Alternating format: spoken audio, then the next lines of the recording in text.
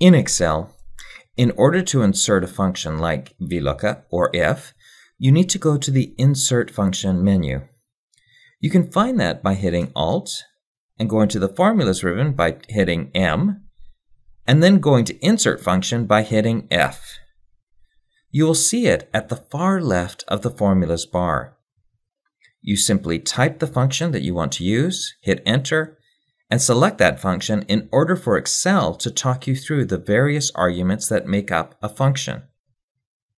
You can also get to the Insert Function menu by clicking on the small Insert Function icon right next to the formula bar, or by using the shortcut Shift plus F3. Here we have a solution that looks very similar at first glance, but uses a VLOOKUP formula instead of using nested if statements. The VLOOKUP formula achieves the same result, but it's much easier to audit. The syntax for a VLOOKUP function is, first, the input cell that the table will look up. In our case, we want VLOOKUP to reference cell B13, which is our leverage input assumption. The second variable is the VLOOKUP table. In our instance, the table we want to reference is in cells A17 through to C20. The third variable tells VLOOKUP which column to return as an output. Our VLOOKUP table has 3 columns. The first column in a VLOOKUP table must match the input.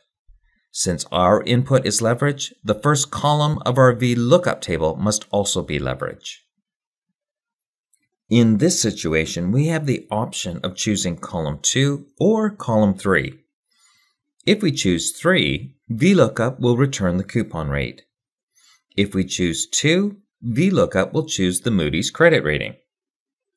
The fourth and final component can be set at either true or false.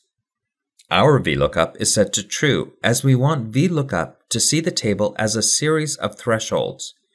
With a true setting, VLOOKUP will return a value of 8.5% for any leverage input from 0 to 39.99%. If we set the final component to false, we are telling Excel only to return an exact match. In this instance, if we type 40%, Excel will return 8.8%. However, if we type 39.99%, Excel will return a not applicable error.